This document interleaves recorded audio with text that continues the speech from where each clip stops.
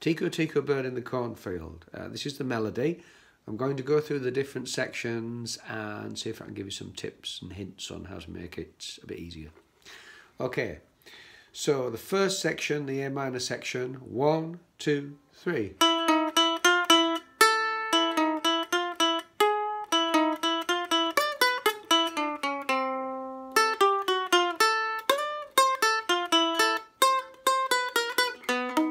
And there you hold down that chord, the B7 chord, so all three notes together, which makes it a lot quicker.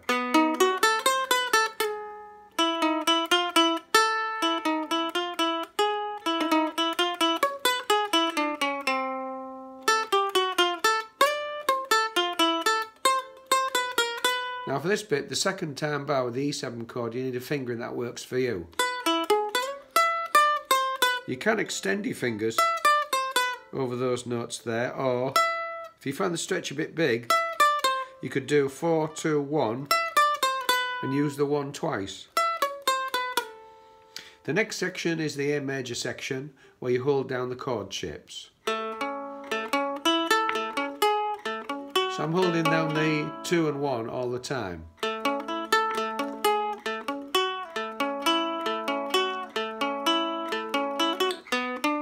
And then I changed the E7, so I've got the 4 and 2 held down throughout now.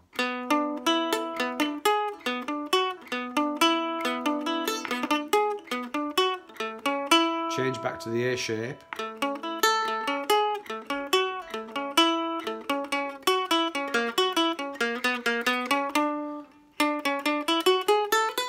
And here you shift.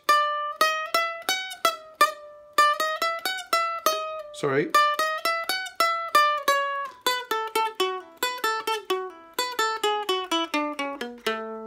Tricky that. And again that section.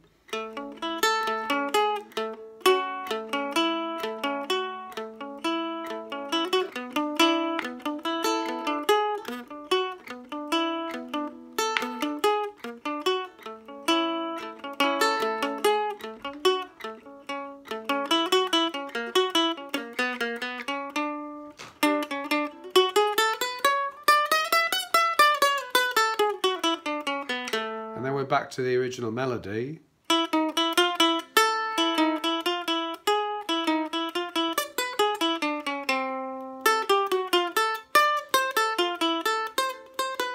Hold down the chord shape.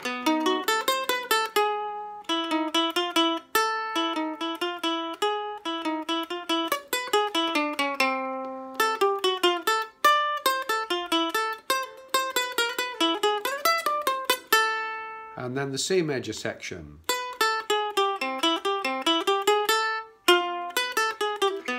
And again hold the chord shape down.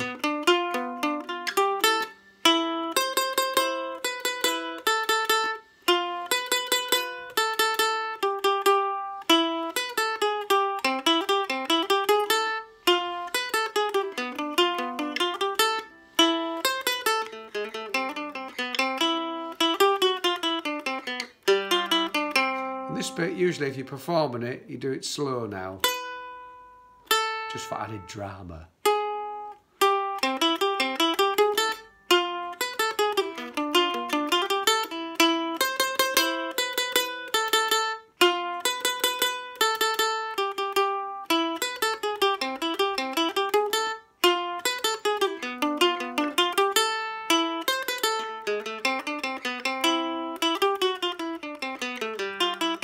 Now return to the beginning.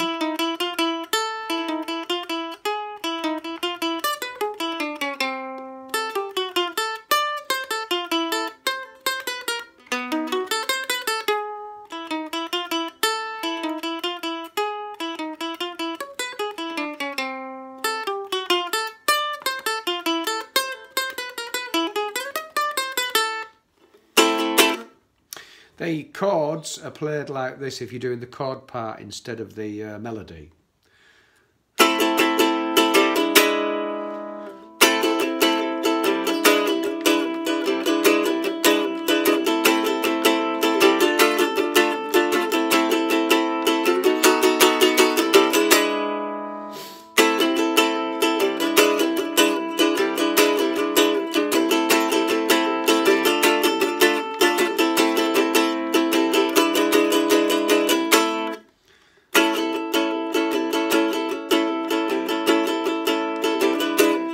and so on. So the strumming pattern for this Latin feel here is down,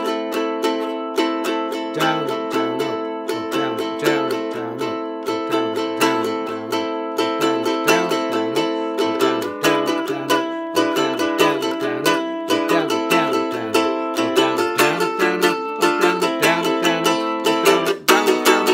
down, up, down, up, and next it's down, down, up, down, up, down, up, down, up, up, down, up, down, up, down, up, up, down, up, down, up, down, up, down, up, down, up, down, up, down, up, down, up, down, up, down, up, down, up, down, up, down, up, down, up, down, up, down, and then it goes on like that. So that's really the strumming pattern throughout.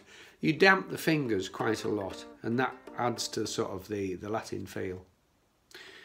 Okay, Tico Tico bed in the cornfield.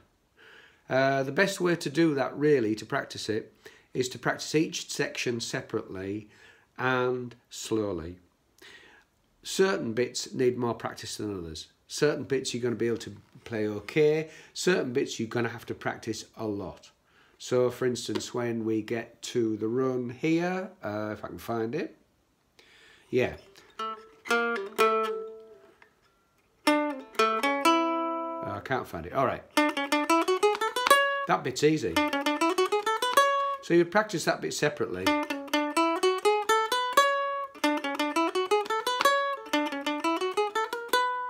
And then you would go to that note first of all, the 5th fret.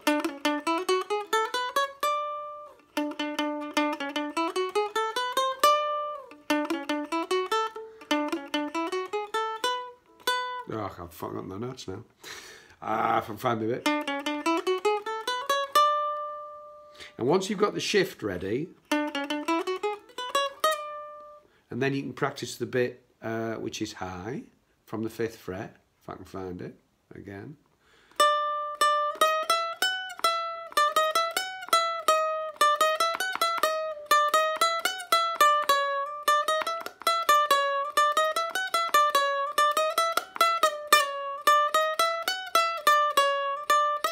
And then you just practice that bit, and then you move on to the next bit.